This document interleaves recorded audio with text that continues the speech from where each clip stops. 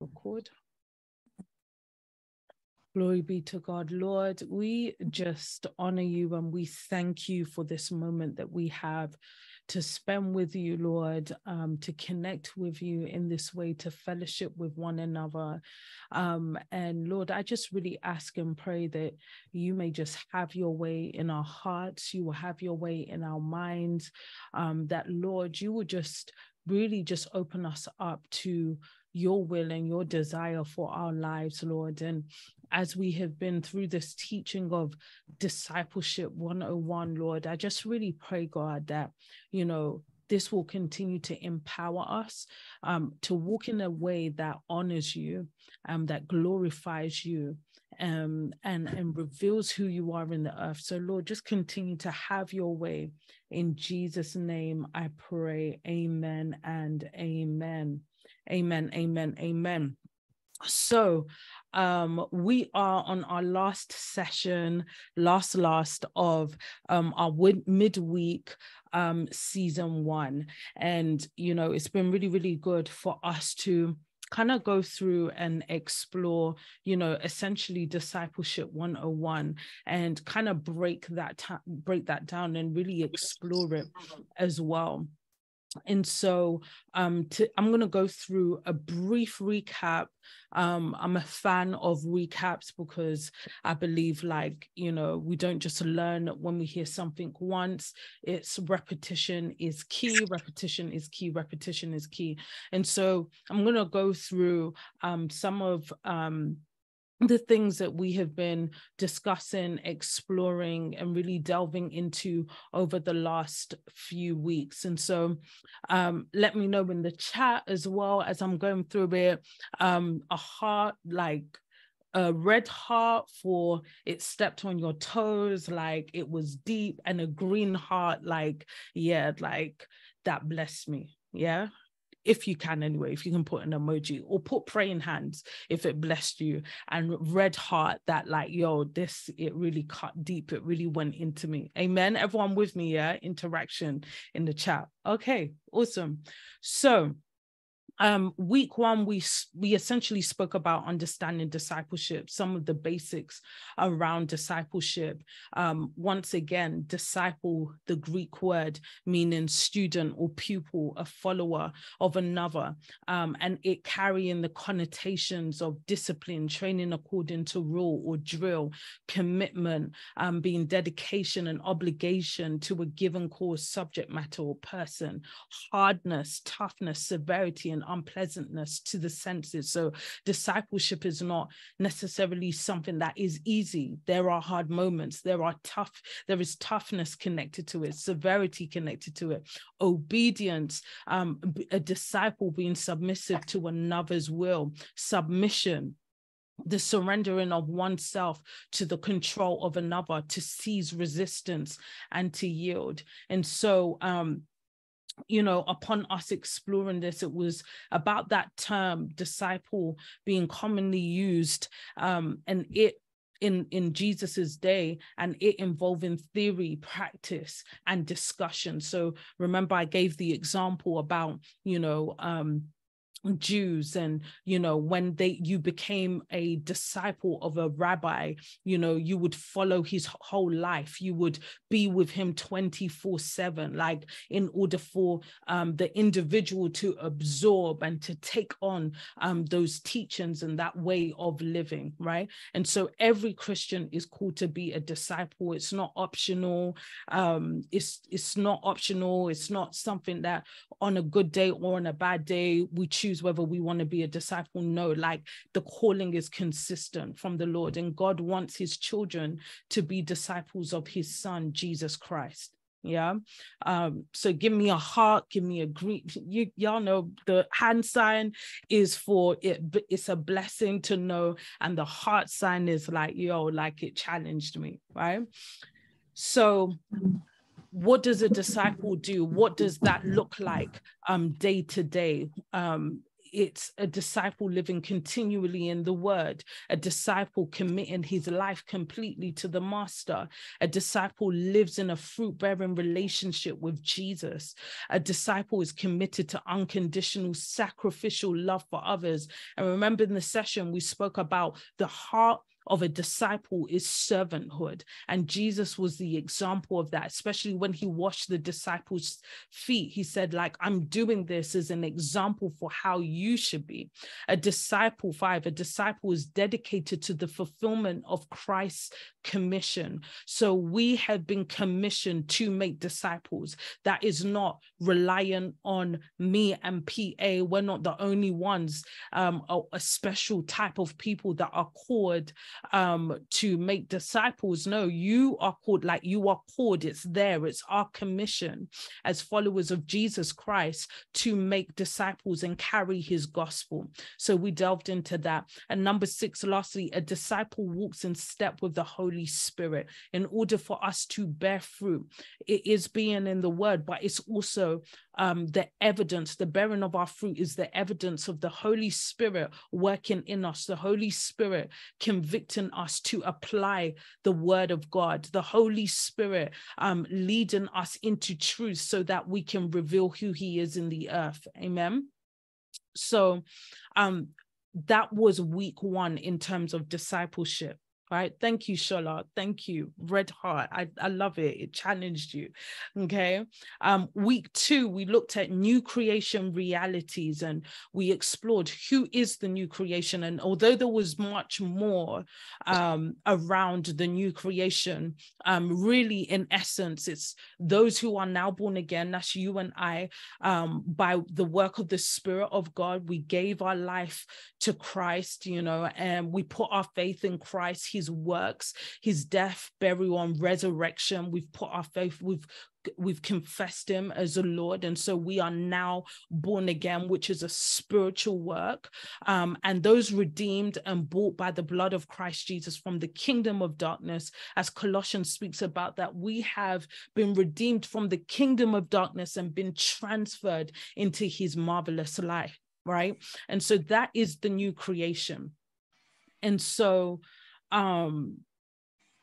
we looked at 3 things that we are imputed with as a result of being born again.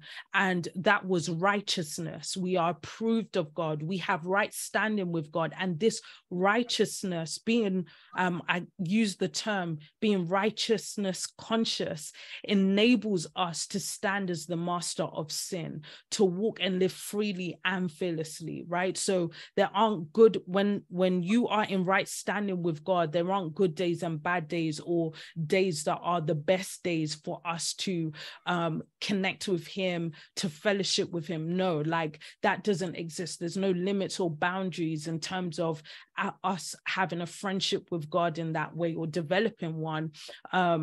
We are made right because of what Christ did, right? He is our intercessor. And we are also imputed with peace that is access. Hey, bro, how you doing, man? Oh, baby. Hey, I'm okay, man. Yeah, good. Babe, you're on yeah, man, I can talk, that's fine. Yeah. Sorry, guys. How are you? I know, man, literally. I can't remember how long now. Okay, so where was I? Peace being access to God. So we have that swift. I know, right? I'm like, anyway, it's all right, guys. We back. So peace being access, we have access to God. We have a peace within ourselves that we can access him as well, right? Because of our righteousness consciousness, right? Joy in the Holy Spirit, something that the Holy Spirit imparts into us is cheerfulness, it's delight. That word joy that was used in that scripture in Romans is to do with cheerfulness and delight, right? So those are the things that we are imputed with, the key things we're imputed with as born again believers. Amen. Everyone with me? Everyone all good? So last week we looked at the Father heart of God, and we explored that the new birth, this us being born again enables us to possess the nature of God, which is love. So God is love, right? It's who he is, right? There's no variation in him. He is love. He epitomizes love in its fullness, right? And so now we have this new birth. Now we have been born again by his spirit. It enables us to then possess that. And so we explored 1 John 4:7-9 and John 13:34-35, right? Where it speaks about, God being love and how we are to express this love to one another in different ways, right? And we are commanded to love. Like this mandate or this call to love is not optional. It's not, maybe no. Like this is a command for us to love, right? But then I said we cannot express what we ourselves have not and do not experience. It says that we love him because he first loved us. And so our response in love to God is basically as a result of his love to us. And so our ability to even extend that love, to extend mercy, to extend grace is hinged upon our revelation of his love, his mercy, and his grace, right? So if there's a scripture in the Gospels where it speaks about freely about being forgiven much, right? Being forgiven much. And so like, if you know that you are forgiven much, you will forgive freely as well. If you know that it's been the mercy of God that has carried you up until this point, then you would express that, right? But it all begins from that place of the revelation of his deep love as a father towards you. And so the new birth allows us, right, to experience that in its fullness. And experiencing it in the true context of his fatherhood, right? So we're experiencing that in the context of his fatherhood, not the generic, oh, God loves me, like he loves everybody. No. It's us recognizing and understanding that the same intense love that he had for the son is the same intense love that he has for us, right? And so it's about us as disciples stepping into this realm where we are experiencing his love, experiencing his fatherhood, really receiving it for what it is in its purity, not in what our experiences were with our fathers, our biological fathers, or our stepfathers, or people that were father figures in our lives. It's about us now allowing ourselves to transition, to release the disappointment that came from those experiences, and transition into a place where we release that and we step into a place where we are in full reception, right, of receiving his love. Everyone tracking, yeah? And so last week, one of my favorite subjects to speak on, I shared my own experience and my own examples with the hopes that you all would be inspired to really dig deeper and to really pull closer to him as Father, not just as, oh, that is God and he is holy, right? God is fully holy, yes, he is, and he's fully a Father as well, right? And so 3 key things that we explored within that is, number 1, Jesus revealed the Father, right? So this was through his own life and also his relationship with the Father.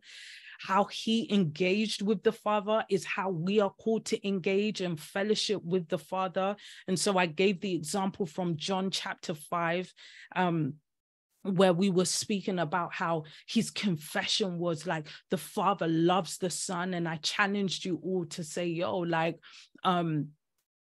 do you have that confession? Do you have that conviction? Are you deeply persuaded of that truth that the Father loves Bim, the Father loves Damola, the Father loves Essay deeply, the Father loves Dami? Like, is there a deep persuasion? And if there is a deep persuasion, it means that you can fully trust him, like you cannot trust who you're not convinced loves you.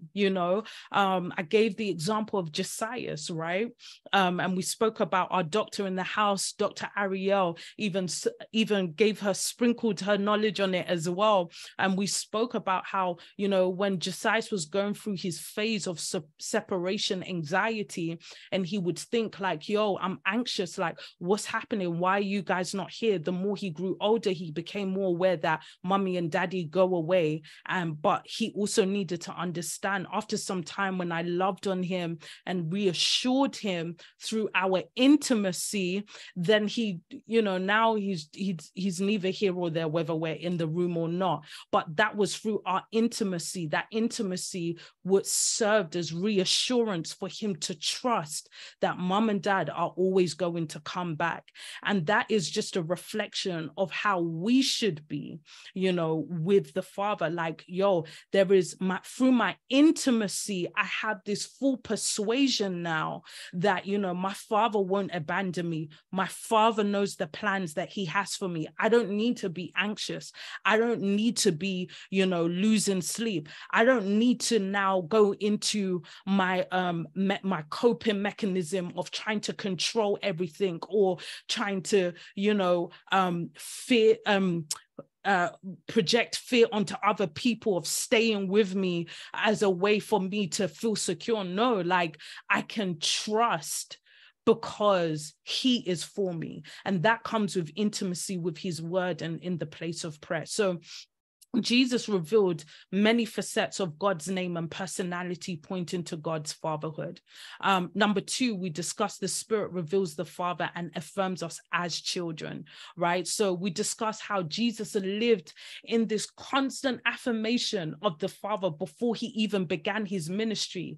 We see that in Matthew chapter 3, when Jesus was being baptized, he said, look, this is my beloved Son in whom I am well pleased.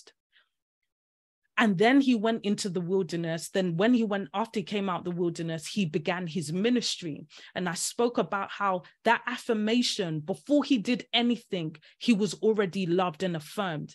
And I spoke about us, that breaking the will to always do works as a way to be accepted or a way to belong to God. Like, we already are. Jesus already was. And we see this in this father-son relationship. He already was, and that is, I believe that affirmation, that confirmation, that love is what carried him in a season of his wilderness period and what carried him in his ministry. Amen. And so it highlights how we are to live. And lastly, Jesus demonstrated true submission as a son to the Father during his earthly life and passion. And so I spoke about how Jesus was an example of true submission, and how submission and how the lack of submission is a love issue. It's not, I don't feel comfortable. I don't, it says, like, if you love me, you will obey my commands. So it's not about comfortability or whether something feels good to you. It's out of love, and when I look at it in the paradigm of marriage, it's not about whether one time Ayo took me to an Arsenal game. Okay. I don't like Arsenal, big up, but he took me to an Arsenal game. It wasn't about whether I liked Arsenal or not. It was about doing something that my husband also loves to do. Why? Because I love him. And so I'm willing to bite the bullet. And you know what? It turned out to be quite all right as well, and that is a reflection also of how God is, that sometimes it turns out all right. Right? I said I enjoyed it. I confess that I did enjoy it. It turned out all right, but I use that as an example to say, like, love motivates you in a way that the law cannot, that fear cannot.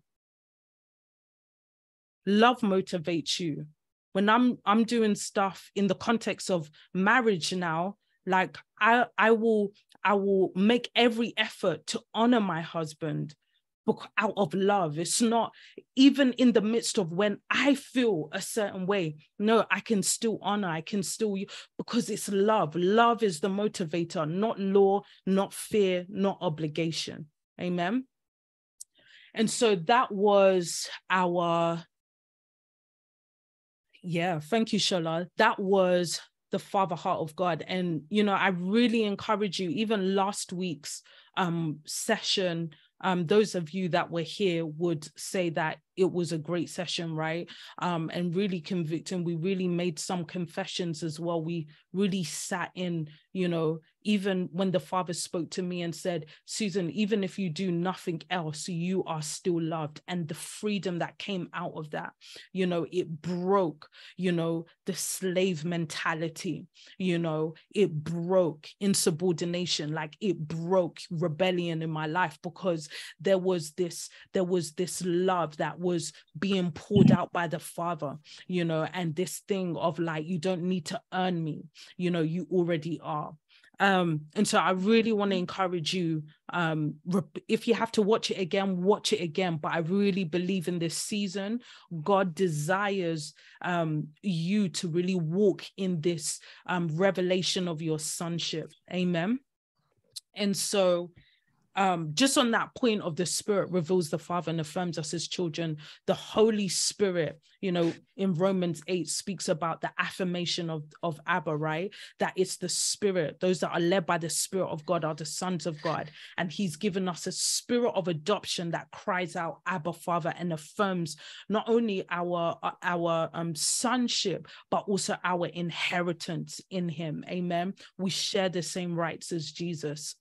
So I'm going to pause there before I go into the little element, the small element of today's ending session of the season. And I just want to hear everyone's thoughts, especially from last week's session. Like, how's everyone feeling? How did that sit with you? Yeah, go ahead.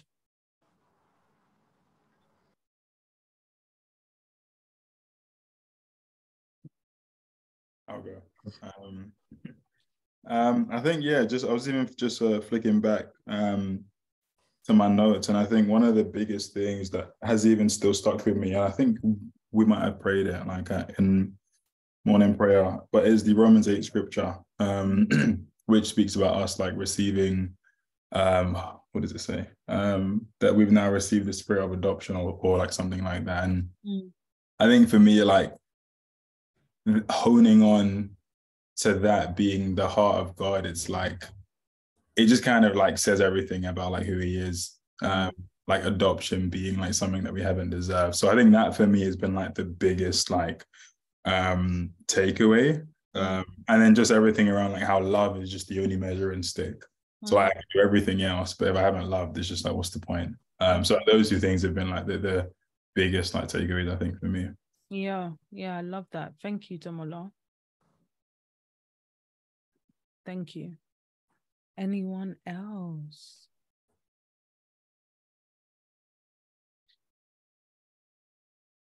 Thoughts in the room? Might just have to start nominating people. Maybe I should nominate. I don't know. Maybe. Yeah, no, Damola, that's a good idea. I like that. Go on. You very good idea. Someone. Don't hate me, by the way, please. Don't hate me. Let them hate you, fam. Go on, Damola. Go on. Cool. I'll go with Ore. Sorry. Thanks, Damola. I appreciate it. I guess for me, it was the point about how the second point actually about God affirming us as his children, how like Jesus was affirmed before he did anything. And I think it's that encouragement that when we understand our sonship and who we are, is like the affirmation of God, the affirmation of God is what keeps us going, even during like difficult times. And that thing of what you said about, you know, if we truly have received God's love, we will submit. And I think that kind of was like the red heart for me. Yeah, that was the red heart for me. I guess it's like, it's a love issue, but I think it made me reflect as well. Like, have I truly received God's love for me as his child? I love that. Ore, what you said, you know, we don't need, it's so deep. Like, if we really catch like this sonship thing, it's actually really, really deep, and it will revolutionize the way you are in life. Honestly, like, it will revolutionize it. Tambo said, it's the affirming love of God. And you said, hold on one second, you don't need a stage to receive that affirmation. How he loves us. The older I get, the further away I move from performance-based relationship with Abba. Exactly, right? It's not about, and you can really see the maturity or the depth of that revelation based on the response that people have to life, right? Like, your response in general to life reveals, how deeply rooted you are as a disciple.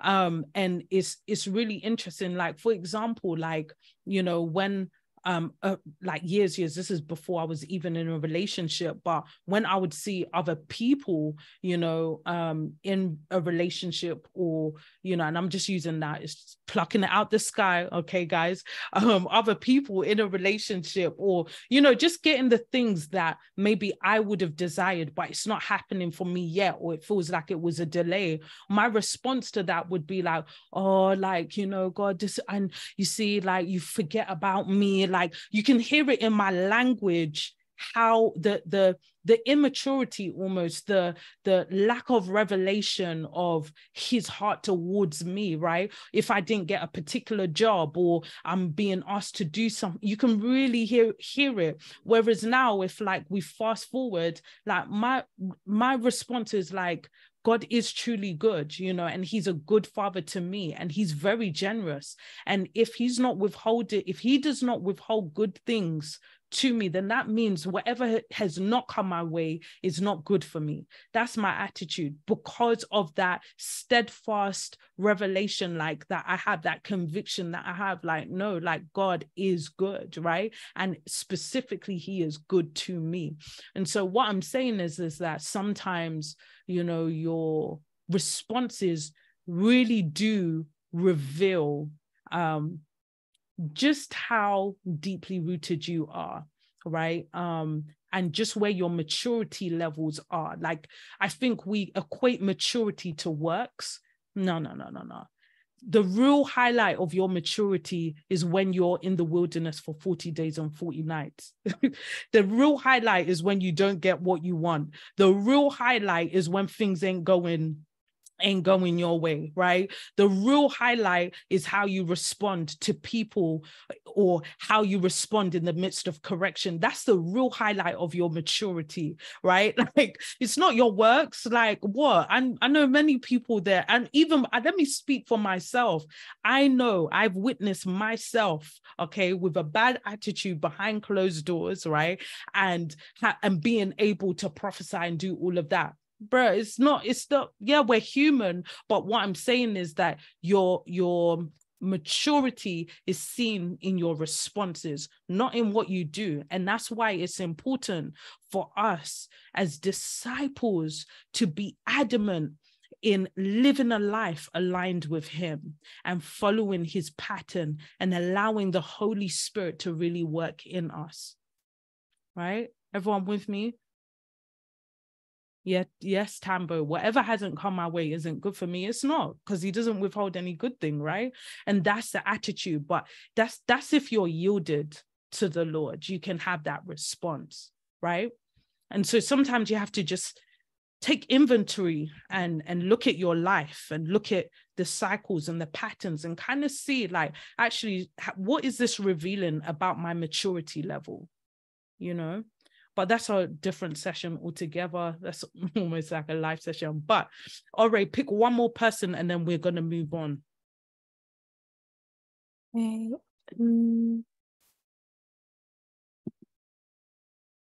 Tamika. Ooh. Hey, Tamika. Hi, good evening, everyone. I think everyone's kind of covered, like, the points I was going to say, but I think for me specifically, it was more of, like, really knowing and understanding that God loved us even before we knew ourselves. And I feel like sometimes we feel maybe we're not worthy of his love. But the fact that he loved you before you were even created is just to remind yourself that regardless of what you've done or what you're going through, that God's love never leaves you, and to constantly remind yourself of that daily. Yeah. I love that. Thank you, Tamika. Yeah, like his love never changes. If it did change, then it goes against who he is. His love never changes. Amen. Amen. Thank you, Tamika. Very powerful. So we are going to end on another important note, which I think is really, really important for us. And I feel like this will become a little bit of a discussion. But we got PA here in the house and any other people that are in the house. But today, I really want to talk about the disciple and community. As I was praying, I feel like a lot of every topic we've touched on over the last few weeks has really, I feel like this is kind of like the glue that binds it all together as well, in terms of our development, in terms of us being fruitful, right? And so the disciple and community, and this is an emphasis on church, fellowship, gathering with other believers, I think is really, really important. So give me 1 second, I'm just setting my timer. So the first thing I do want to ask everyone in the room, and I'm going to start with, who is here? I'll start with Ariel. Sorry, Ariel. I'll start with Ariel. Why do we go to church? Why do we go to church? Like, what's the point of us coming to church, like on a Sunday, 10:30 a.m., doing a new saying? Like, why do we go to church? Good evening, everyone, first of all. I would say we come to church to be discipled, to recognize, for all of us to like come together as a body, to spend time in the presence of God, to, learn more about the word of God, although, we're to do that by ourselves as well. However, I believe God desires for us to be in community whilst we worship him and, learn more about him and to serve him as well. So, yeah, I would say that we come to church. Oh, I love that, Ariel. Pick someone else. Why do we go to church? Or you can just jump at me, but Ariel, got 10 seconds and then I'll let Ariel choose. Why do we go to church? Like, what's the point? Like, go on, Ariel, choose someone. I'll choose Toyin. Ooh, Toyin. I obviously knew she was going to choose me. Anyway, I guess for me, it's fellowship, being rooted. I also think for accountability as well. To me, I see church as like a family, and God sort of like, it wasn't good for man to be alone. And I think on your walk, you need other people that are like-minded, that are also being stewarded by a pastor, in our case, yourself and PA. And I think it just helps keep us focused and accountable while also doing it with other people. Love that. Thank you, Toyin. I'm gonna ask Toyin to ask a guy, one of the mandem. We need to hear from the mandems. Why do we go to church? Like, what's the point? Like,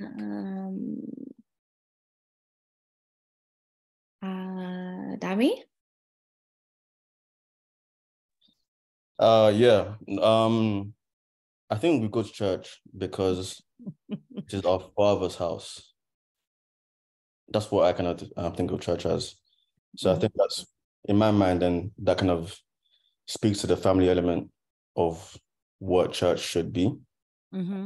If it's our Father's house and if we're all children of God, then I guess everybody is essentially family. So apart from obviously the more kind of I guess the more kind of like accountability, the more kind of teaching, all that kind of stuff around it. But I think primarily we go to church to meet with God and to be with others who are like us. That's what I would say. Okay. Thank you. So could I add one? Yeah, go on, Aura. I think church is also a place where you're trained. Like, I think we're discipled in church and kind of built up and prepared just to continue going out to do other things that God wants us to do. Yeah. Really, really good. Thank you, Ore. To be equipped, to be trained. Love that. I mean, there's no right or wrong answer. I just wanted to hear, some where everyone's at, in terms of that. Because Tambo here is giving us false doctrine and saying you go to church to find a wife. I'm joking. But that's what some people come to do at church, but we have to stick to the main thing. The main thing is the main thing.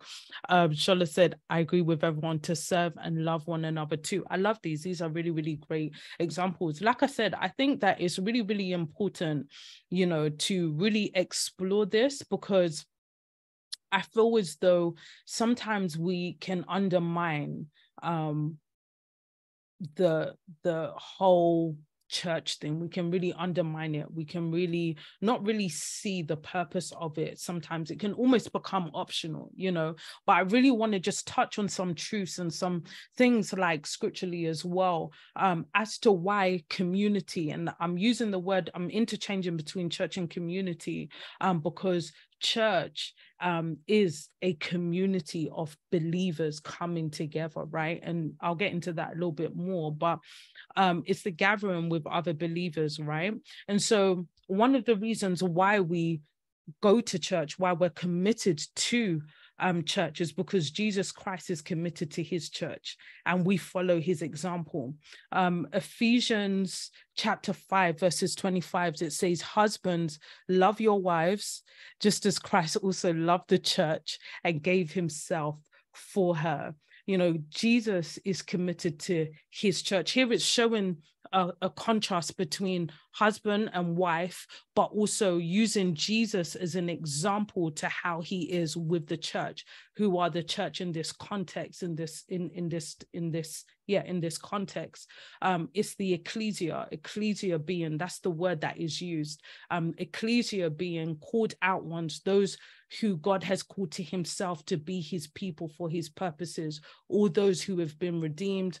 The body of Christ, essentially, it's us, the universal church, essentially. So Jesus is committed to his bride, the church, right? He's committed to us. And so if we are following the example of Jesus, then we are to follow his example. We are to follow that example in regards to us being committed to church. Do you understand what I'm saying? And so I really want to just draw upon some key things, especially from the early church, right? Because the early church being in the book of Acts, I really want to draw some examples. Everyone, if you're tracking, just put track in the chat if you're tracking, right? So Jesus is committed to us. He's committed to his church, right? And we are to follow that example. And so second thing is that it is beneficial. This was spoken about. Someone highlighted it, but it's beneficial for our spiritual growth, right? Our spiritual growth is tied to our community, right? Where we are planted, who we engage with. Now, like, there's community outside of church. It doesn't mean that, it's the be all and end all. So there's community you can have, like friends that you can have, right? But us gathering as believers is beneficial for our spiritual growth.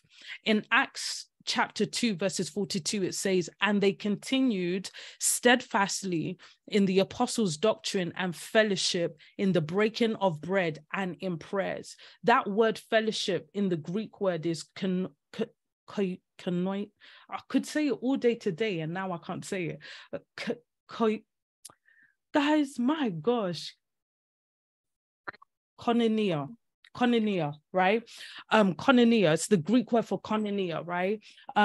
Which is the same word that is used for the Holy Spirit in the New Testament. And it essentially means association, community, communion, joint joint participation, intimacy, to share, collection. So they were in the apostles' doctrine and fellowship. They were in association with one another, in community, in communion, in joint participation. I'm in joint participation with Toyin.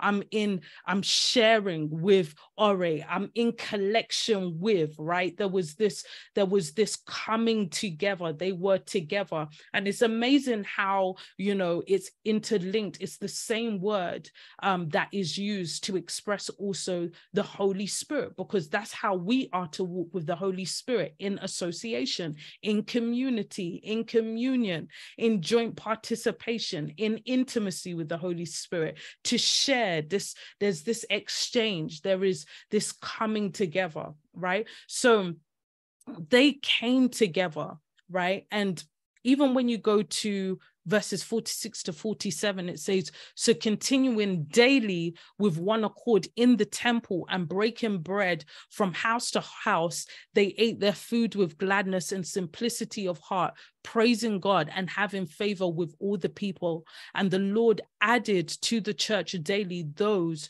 who were being saved. And I've highlighted these like key things for us, and even underlined one of them: one accord in the temple, house to house, added to the church daily, being saved, right? So they not only there wasn't only a conversion, salvation that was taking place. No, like in order for them to flourish, in order for them to grow, like in terms of their spiritual growth, they continue daily in one accord in the temple, going from house to house. Now, like, I don't know in this day and age whether people can go in house to house, or being together all the time at this point, but back then that was the way of life, right? Because there was this intimacy that then fed into their spiritual growth, right? And then it says added, and the Lord added to the church daily those who were being saved. And so, which was, when I was reading this, it really opened my eyes that the growth of the church, and when I'm talking about growth of the church, I'm not talking about we have thousands and thousands of people in the church and, we just have people filling the seats. No. Like the growth of it was the salvation, the conversion, people that would then also join in that fellowship, right? In that community, in that conversation that they were having, day to day, daily. Salvation was a result of their fellowship. So their fellowship also caused salvation for others. And I think like that is so powerful. Like when we really look at that, that is powerful. Like the growth of the church came from community, like being with one another, breaking bread. I think that that's powerful. If everyone's with me and understands what I'm saying, put power in the chat. I think that's powerful, that on the premise of you and us guys, imagine we're downstairs in the art gallery, we're downstairs, and based on the fact that we all fellowship together, imagine us being there day to day, coming together, worshiping, breaking bread, cracking joke. I'm like, Toyin, pass me like the barbecue for the fries, or to shout out the vegans, but like, imagine that. And based on what other people are witnessing, there is an adding to the church daily based off of that fellowship. I think it's powerful. They were in gladness and simplicity of heart. This is a beautiful picture, right? And so my question to you is, where would you be spiritually if you were really engaged in church, but also in meaningful, fruit-bearing, spirit-filled relationships? Not talking about maybe the friend that, sometimes goes to church or sometimes reads the Bible. No, like someone who is on fire, like there is like fruit, like you can see the fruit, like they're spirit filled. Like where would you be spiritually as a result of that? Where would you be spiritually if you were engaged in church, right? Consistently. And we ain't even meeting daily, y'all. We meet Sundays, just Sundays in our seasonal midweek, right? But where would you be? Like, where would you be spiritually? And in one of the sessions a few weeks ago, I spoke about Psalms 1. You know, the blessed man, he doesn't, like, he's not in the counsel of the wicked. He's not in the counsel of those that, you know, are exercising, you know, terrible things that go against, you know, God. Like, no, like, that's not, he's in the word daily, like he's in the word of God. And also, you know, he's also probably in the midst of others, you know, that are, sorry guys, that are also doing the same thing that he is doing. And I think that speaks volumes. It speaks volumes to how we should be positioned as disciples, right? I think it's really, really important. Everyone tracking, yeah? And so I feel as though this is important because as well as your individual personal relationship with the Lord, I think there's something to be said about also the community being planted in a church, right? There's something to be said about that. And that does not look like, oh, I'm just signing my life away, but it does, there's something powerful about coming together and fellowshipping together. It says iron sharpens iron, right? Hebrews 10 verses 25, it says, not forsaking the assembling of ourselves together as in the manner of some, but exhorting one another, and so much the more as you see the day approaching. Some versions say the day of Christ approaching, right? Not forsaking the assembling of ourselves together as is the manner of some. In some versions, I read a commentary the other day, and it was saying that, you know, the writer of Hebrews was highlighting how, you know, there was already a practice of people beginning to forsake it. And that's why it had to be highlighted that they were forsaking the assembling of, you know, believers, of coming together. And I think that there is such an encouragement and a blessing when we come together as one, with one heart and one mind. There is a refining, it leaves room for accountability, it leaves room for correction, it leaves room, you know, for sharpening, it leaves room for refining when we are with one another. And we need that encouragement that it provides us coming together. We need that encouragement. And I don't know, like, about you guys, but there have been moments, you know, where, you know, when before I enter into a church building, I'm feeling discouraged. Back in the day when I was feeling discouraged or I was feeling low, that, you know, the last place, I didn't want to be around people, but that was just my coping mechanism, that I would withdraw and be by myself. But that's so anti, you know, what God desires for us. He desires us to be in community. But the times that I would push past that feeling of withdrawing myself or being alone and all of that, and just kind of like forsaking all, the times that I would actually be like, you know what, today I'm going to be courageous enough to go to church, right? Despite how I'm feeling, the encouragement. And it was almost like the word was just for me. The worship was just for me. It was just for me. And I think that's why we always encourage, like, if one is not serving in church, still attend. Like, it's not a day, it's not work, you know what I mean? Like, it's not a day off, it's not annual leave. No, it's your time to be edified without the extra of like serving. It's your opportunity to be poured into even that much more because you're not serving, you know. And I think it's so important, because when we get into that place where it is optional and only when it's necessary, or only when we're serving and all of that type of stuff, what then happens is then that mindset, that thought process of, if I do this for God, I will get X, it comes into play. It starts to take its root in us, like, oh God, look at the way that I do this, when, like, no, that wasn't the first purpose of you attending, you know, you being with other believers, right? It was about the edification, the flourishing, the fruitfulness, and out of that place also the serving that comes from it. Does that make sense, everyone? Right? And so church being together, it's a blessing. It's a gift from God that we get to come together. Amen. I want to hear some voices in the room. Let me go to Tatenda, because Tatenda was the last person that wrote. Tatenda, what's your thoughts on this? Hey Ma, hey everyone. I think, yeah, completely agree. I think I really like what you said right at the end, that church is a blessing. And I think like many times when you think that you're down, like, or even in the Bible, you see many times like not only did God send his provision and intercession in so many ways and through so many angels, he also sent it through a lot of people. And so I think where it says to not forsake the gathering of the brethren, and where Paul talks about like how all these gifts edify the church, like there is so much in that.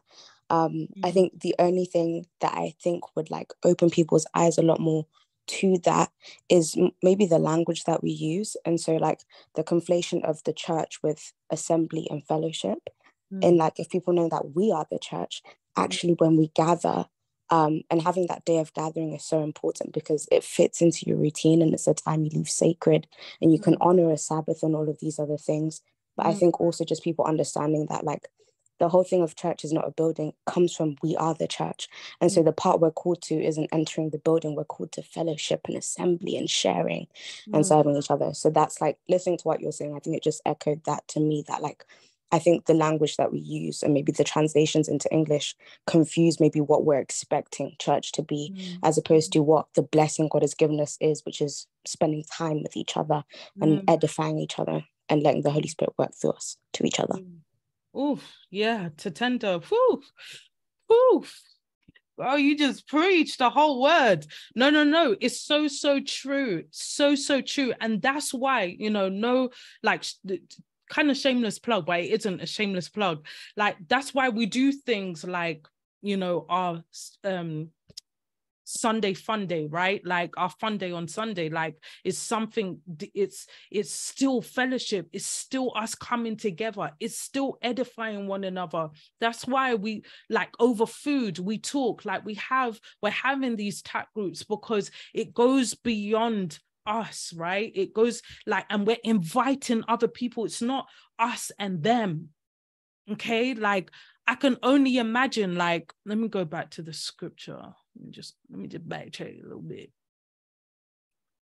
I can only imagine how attractive it was. Like they ate their food in gladness and simplicity, like how attractive that was for people outside, right? That maybe had not been converted, but it raises a curiosity, like what joy is this? What love is this? And last week we spoke about how love is how we love one another is also evidence of God, right?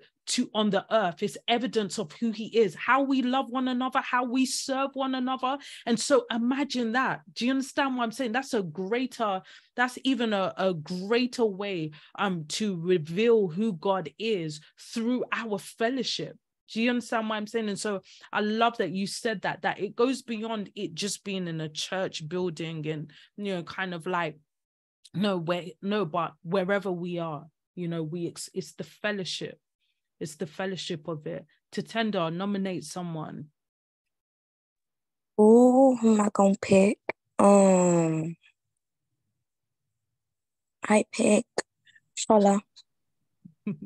See Debola smiling. Hey, everyone. I've had a feeling you'd pick me, Tatenda. Yeah, I mean, I agree. Like, I think Tatenda, you said most of it really. From my experience, I was even going to say what you pointed out, Pastor Susan, just how that's why it's so important. And I like how we have the different things where we recognize that we're not just a building. We really cultivate that community aspect with the fun days, with the tap groups, with the women's things that we do, things like that, so we can really just sow into one another, really build up one another. But yeah, and even I feel like what resonates with me as well, I think the point where it's like, even when you don't feel like it, I feel that that's the time when the devil would try to, or like your emotions can kind of consume you, where you're like, oh no, I don't want to go to church today, I don't want anyone to see me like this, or do you know what I mean? That can really also that can keep us away from church. When really that's even more so that we should actually go to church, because it's not about, yes, more so about the fellowship of things. And actually, you never know what someone can have within them to really give to you, even when, especially when you feel like separated from the Lord. I feel like this has even happened to me before. Like, you never know what words someone may have to you. You don't, someone that you're not even close to per se. Or how God's really, and it's just going back to the serving one another, and just allowing the Holy Spirit to flow through that, like not forsaking the gathering of the saints is so, so important. Allowing the Spirit to flow through healing, through transformation. So much happens when we're together. So that's what I would say. I love that. So good. So good, Shola. Love it. I love it. And I love it as well. Like I feel as though you guys know our church hurt experience as well. But even before, like when in the early years of when I first got saved, I really battled with suicidal thoughts and depression, even after I'd given my life to Christ.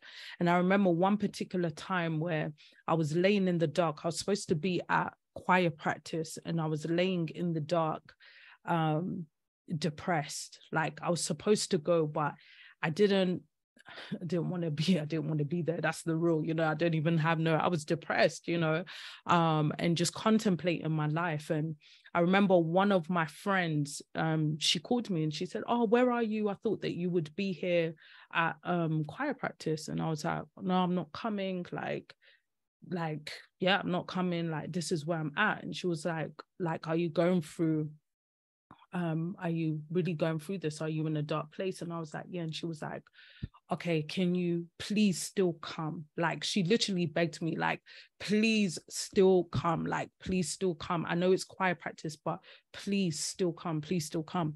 And so I got on a bus, I was like, okay, eventually I was just like, with much weariness, she convinced me to come. And I remember getting on the bus and I was just crying and whatnot. And I got there. And when I got there, a lot of it was, I lived by myself and I didn't have that much money as well. And like, there was just a whole lot going on. And I got there and she was like, can me and someone else pray for you? And when I say they prayed over me, like I came there to come and do choir. I thought I was coming there to do choir practice or just to be there for the sake of being there. But she prayed over me. And when I tell you, whatever was on me on that day, like literally broke off. Not only that, afterwards we fellowshipped, cracking joke, we were doing whatever. And then after, she was like, "Can we go to Tesco and Iceland real quick? I want to do your shopping for you." And when I tell you, like, that she spent probably 100 and something pounds, she was like, "Whatever you need, like, let's do it." And that's what it's about, guys. Like, that day, like, it was one step into the right direction, into, changing. Even that was God's big hug for me. I can tell you many stories where it feels like it's God's big hug, right? But that was God's way of saying, "No, I got you. You can experience me, but you can't experience me alone. You can't experience me in my fullness. I can meet you where you are, but you can't experience the fullness of who I am, in isolation, in you choosing when and how. And it's just no, you need to try me, like, try my people, right? Try the people that I've placed as an expression of who I am." And I say that to say this, that, it's not about, where you're at or whether it like, just take it from me, right? Through my testimony, I can tell you many stories, like I said, but it's in those moments that God reveals the power of who he is in the midst of community. And it was in community, like, and I didn't have community. Remember, guys, orphan, been through foster, all of that type of stuff, right? Like, And now I'm scared of being in community. I don't even like the idea of it, right? But God will heal you in the very place that broke you. And it's the same after I had church hurt. Like the very place that I was broken in is the very place I was healed in. But I had to give God the opportunity to reveal himself through the people he has placed in my life. And I feel this so strong for someone, right? Maybe the greatest experience of even deliverance and the power of his love, it may come from community. No, it will come from community. Countless times, right? We can all testify when we chose to come, something shifted. And it may not be someone buying you shopping. It may be a hug, right? When you come through those doors, it may be someone's smile and you feel like you're seen. But we're all responsible for that. It's not just me and PA. We are part of an expression within the wider body, right? But we're all part of being an expression of his love. But it all starts with our encounter with him and allowing him to speak into us, allowing him to affirm our identities, right? And one thing that community does, it challenges selfishness. It challenges what she did was very selfless. She was a student herself, right? What she did was selfless, right? And God honored that seed that she put into me and imparted into me. But it challenges selfishness. It opens us up to see just how selfish we are, just how much we make things about us. And it shows how much we have a love deficit and how much we need that outpouring of his love so that we can pour it into other people. Because you don't know, your love might be the very thing that helps someone in their moment of depression. Your generosity might be the one thing that helps someone and shifts someone's perspective on who God is. Your ability to serve and to show up and to do it excellently and consistently might be the very thing that shows someone a revelation that God is committed to them and that they can try him. It could be the very thing that stops someone from even considering suicide. Like it's deep, guys. It's deep. And so when Jesus is speaking about hands and feet, right? Shout out hands and feet ministry. This is what it's about in our space as a community, but also out there as well in the area that we're in or in the places that we are in. Right. But I want to hear back from you guys before we have a little bit of a yes, Shola. Yeah, I think just me quickly, I think even just like thinking about it practically, like I genuinely feel like some of the like some of what I feel like could be the best relationships have come from like A&T. Like even Tyan, like I'll hear her cackling opinion on the phone every morning, ripping with somebody. I'm like, bro, like shut up. Anyway, but yeah, like I feel like it's genuinely been like a place where I've developed such like meaningful and good relationships. Like everybody on this call, I will be more than happy to go out with, get to know. But like it's just been like a blessing. I think sometimes it's like church friends. It's like you have to kind of force it, and it's like I have to go out with you. I have to see my tap group. I have to do this. But I genuinely feel like there's even like a desire, just because like I actually really like everybody, right? And that's just being honest, right? I feel like sometimes you think you can be in a place where it's like, oh, I have to be here, right? But yeah, so yeah, no, definitely been a massive blessing for me, like, and I've seen that firsthand. So I think that's like my own experience with church. I love that. Thank you, Damola. Really appreciate that. And I love that you like everyone here. May you continue, Sha. Anyone else want to share? Can I go? Yeah, for sure. I think this whole session feels very close to home, because at one point prior to joining A&T, it was like a prayer. Like I knew that I had a desire for community. And at one point it kind of felt like I would even like pray like, Lord, I'm not a beg, but Lord, I need friends. Like I need more friends. I knew that there was a desire for, like my heart wasn't full, if that made sense. I mean, it was years. I think I prayed about it from probably like 2018. Wow. Up until we joined, Damon and I joined A&T. And I think I want to speak more so to the desire. Like I would ask God, like, is this a heavenly desire? Is this a Christian desire? Like, Lord, why do I feel this need for people?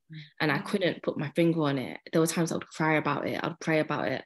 And it's obviously a blessing now that I'm sitting in an answered prayer. I am within an answered prayer as A&T.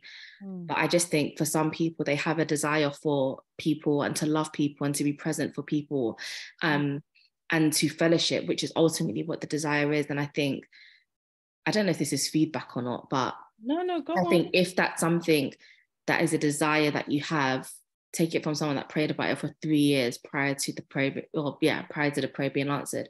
It's something God wants for us. Like all of us are created to love and be loved. There's a need, or there's a reason why you would have a desire to be around other people and to speak to other people. And every Sunday, God reminds me of the need for it, because there's times I don't want to come to church, especially in the last year. And even when I do come to church, I feel full, I feel seen, I feel covered.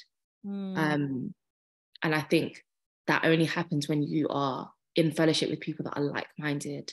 I think I rambled, but yeah.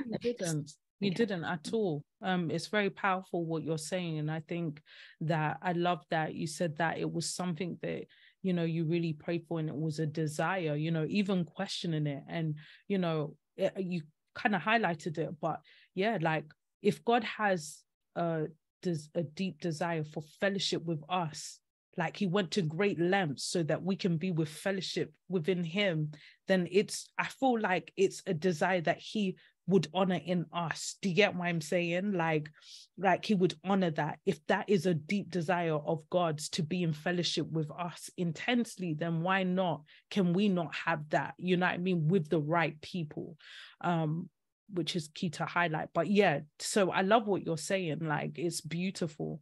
Bim, have your hand up. Yeah, I just wanted to add, I agree with what everyone has said so far. And as you were talking, Piers, it just reminded me of, this was before I joined A&T, but I saw it on Instagram, preaching that Pastor Lisa did at some point. And she was talking about that there's an area of healing that's reserved for your community.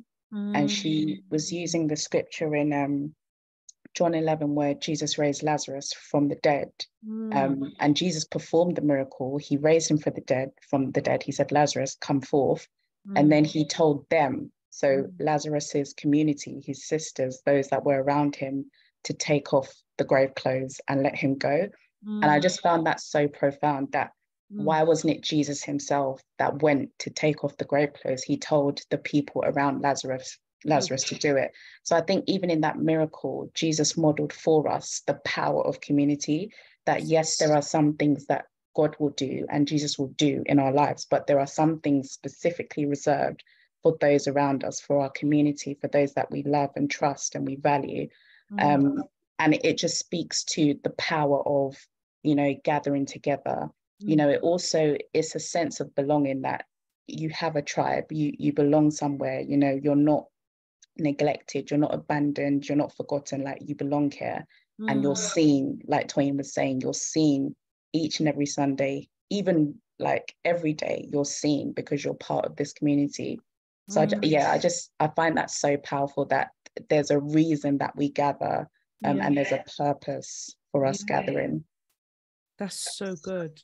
So good. Like I don't even know what emoji. Shall we put fire emoji in the chat? That is so powerful. There is, like there's healing reserved in community. Say that quote again so that we can catch it. Let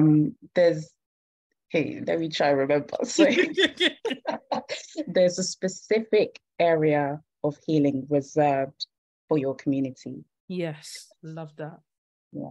So powerful. And I feel as though that's powerful because it then kind of like challenges us to really practice vulnerability. And one of the prayers that I would pray is, Lord, give me the courage to be vulnerable, because vulnerability is not something that is easy to be exercised, right? So God, like, give me discernment to identify who to be vulnerable with. Let me look at their fruit. Let me see if they're worthy of this vulnerability. But when those things have been checked off on the list, Lord, give me the courage to actually be vulnerable so that I can experience that. And I don't know about you guys, but there's been moments where like I've been vulnerable about something, and then they speak a specific word that was necessary for that kind of answers a prayer. And so there's just, or just the love of the conversation. But, you know, there's something so beautiful about vulnerability in the right spaces, in safe spaces.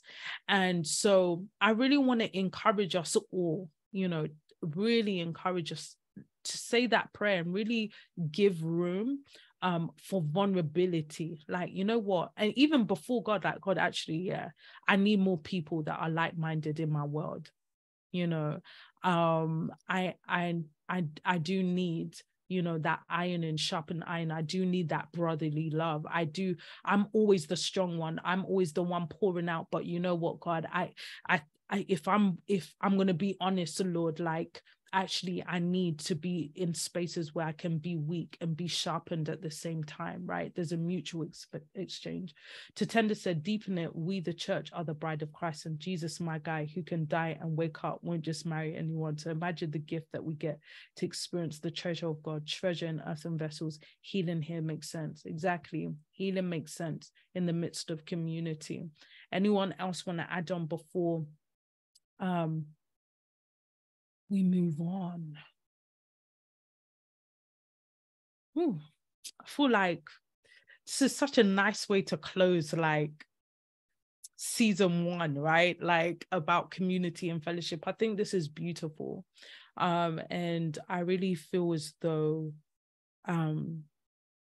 as we continue to grow and continue to pattern our lives after Christ, we will continue to really experience him in unique ways in the context, especially in community, if we let him, right? Won't he do it if we let him? That's usually what it is. And I really want to just say that, like, in order for us to really grow in as disciples, for us to grow as disciples, right, and to really honor the things that God has commanded of us, instructed of us, called us into, I believe that it really requires us to really grow in the fear of the Lord. And when we speak about the fear of the Lord, we're talking about the proper application of knowledge, right? It's the proper application of knowledge. Fear of the Lord is not fear as in, oh, I'm timid. No, like, it's a reverence for the Lord. It's something that only the Spirit can cultivate in us. It's not something that we can do in and within ourselves. It's something that the Spirit does. That fear of the Lord determines how you and I live in secret and not just in public, right? Like, there's certain things as a disciple, because I have the fear of the Lord, because I'm someone who's yielded to his lordship. Like, there's certain things that I would choose not to do, even when I'm in private.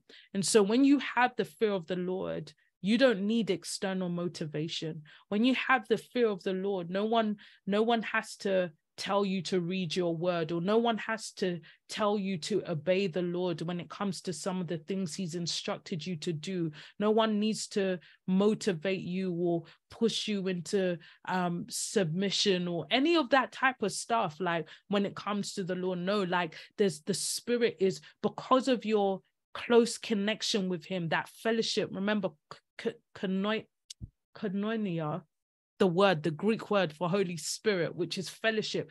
Because I have that fellowship with the Spirit, you know, and he's cultivating this fear of the Lord, you know, I can truly walk in that which he has said, right? I can really experience the love of God and demonstrate that love also. And I can really be in fellowship amongst other believers because I have the fear of the Lord also about how he honors his church.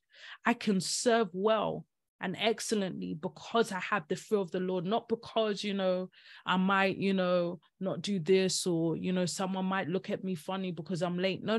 Like, I have the fear of the Lord. So I honor the time he's given to me and what he's called me to do. And so this is a really, really, I feel like it's important for us to round up on this point of the fear of the Lord, because it's going to be the very thing that keeps us as disciples. Amen. And so really quickly, I just want us to break out really quickly. This is a quick time to just pray and talk about what areas of your discipleship do you need to develop, right? What areas of your discipleship do you need to develop? And as a group, I want you to pray into those areas together and ask that the Lord will give each of you, and just screenshot it so you guys don't lose it, that the Lord will give each of you the grace to develop those areas and bear much fruit, and that you may increase in the fear of the Lord. So I'm going to put you in breakout groups really quickly. I'm going to pause it. Forgot to record it. Season 1 is a wrap of the where are we midweek sessions. I really do pray that it was a blessing for you all, and like I said, I encourage you to go back and to replay and to watch and to really pray into these areas. I think us growing as disciples is such a key thing, and an important thing. And like I said, especially the revelation of your identity in Christ as a son is so important in this season. So keep going into that. And just as you've prayed with one another, I want to challenge you over the next week to keep praying for each other from your groups. Just keep praying into each other. And if you feel led, send a scripture, send an encouragement, send a I'm thinking of you. It goes a long way, right? You don't know what you're releasing through doing that. And so I'm going to just wrap it up and pray, guys. Leave me a heart in the chat. Love you guys so much. Heavenly Father, I just want to thank you so much for this opportunity that we have had to come together and fellowship in this way. And Lord, I just pray even regarding, you know, some of the things that we have learned over the last few weeks, we ask that you may give us the grace to pattern our lives according to your word, according to your example, Jesus. I just ask and I pray, oh Lord, that you will really give us the grace to really lean into the love that you have for us. We receive that we are deeply loved and known by you today, God. Lord, I just pray, oh God, that, you know, you will strengthen the bond and the fellowship that we have. Lord, I just really pray, oh God, that we will bear the evidence of your spirit working in us, God.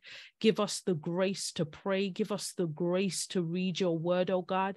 Lord, give us the grace to humble ourselves. Your word says that when we humble ourselves, that there is grace found there. So God, give us, Lord God, the strength and the courage to humble ourselves, to have a healthy estimation of ourselves. Holy Spirit, I just really pray, may you just impart a revelation of your fatherhood towards us, of your heart towards us, of your mind towards us, Lord God. Lord, I pray, may you bring peace and really overtake every form of overwhelm and anxiety and distrust, oh God. Heavenly Father, I pray, even as we've spoken about today, about community, give us the grace to be committed, Lord God, to one another as a body, but also, that which you are doing, in this expression that is part of the body, ANT, God. Help us and give us the grace. And above all, Lord, may we grow in the fear of the Lord. May you cultivate that and nurture that. May we grow in the fear of the Lord when it comes to how we steward our finances, how we are in our relationships and marriage, and how we are, Lord God, in different areas and different spaces. May we grow in the fear of the Lord in how we serve your house, oh God, and how we live our lives. Holy Spirit, just continue to pour out your love upon our hearts. In Jesus' name we pray. Yeah, pour out your Spirit, Lord. Enrich us, Lord. Enrich us, Lord. Enrich us, Lord. In Jesus' name we pray. Amen and amen. Amen, everyone. Amen. Thank you so much for being part of today's session and season 1. Some of you guys have been consistent from the beginning, and so I really appreciate you guys taking the time out. God bless you guys. Love, grace, and peace. Love you. We'll see you Sunday.